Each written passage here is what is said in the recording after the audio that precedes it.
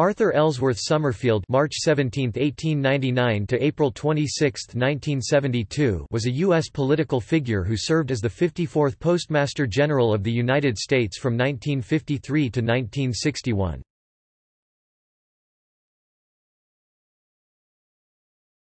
Topic: Early life and career. Summerfield was born in Pinconning, Michigan on March 17, 1899, the son of Cora Edith Ellsworth, born in Indiana on April 11, 1877, died in Flint, Michigan on January 18, 1933, and William Henry Summerfield, born in Zilwaukee, Michigan in 1876, died in Flint, Michigan in 1938. Before embarking on his political career, Summerfield had become well known in Michigan as the owner of one of the largest General Motors automobile dealerships in the state, and one of the largest in the Midwest.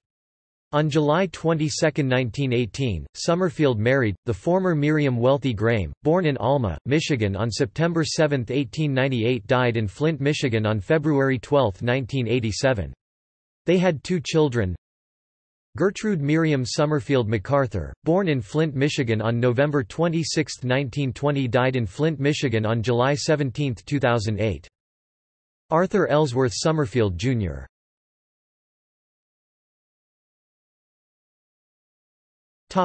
Political career. Summerfield ran unsuccessfully for the governorship of his home state of Michigan in 1946. He served as the chairman of the Republican National Committee between 1952 and 1953.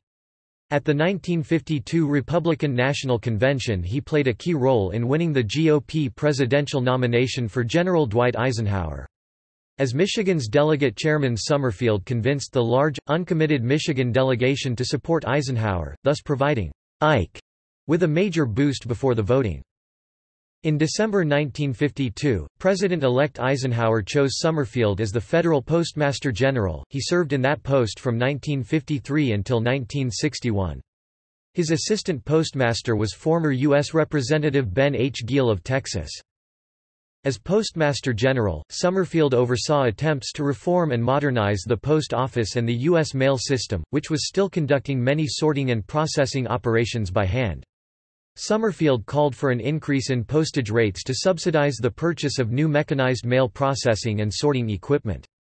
Some of this equipment was adopted, including the hamper-dumper internal mail sorting, transport system and the mail flow letter processing system, which used conveyors to speed mail processing.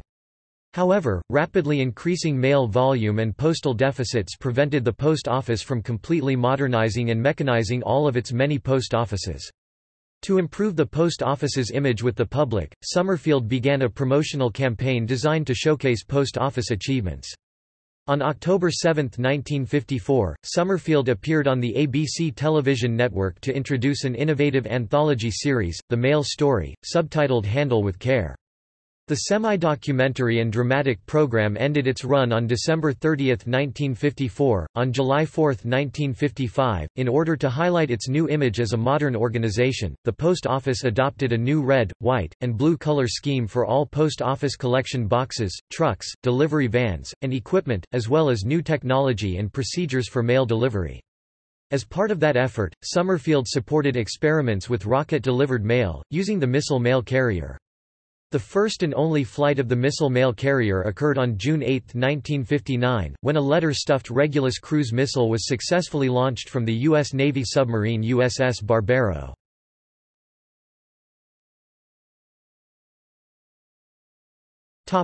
Death and legacy. Summerfield died in West Palm Beach, Florida on April 26, 1972, at the age of 73. Summerfield is interred in Sunset Hills Cemetery in Flint, Michigan. Summerfield's book, U.S. Mail: The Story of the United States Postal Service by Summerfield as Told to Charles Hurd was published in 1960.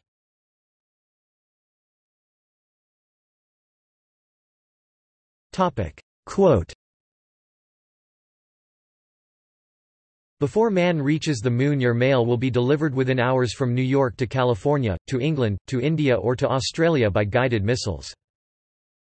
We stand on the threshold of rocket mail.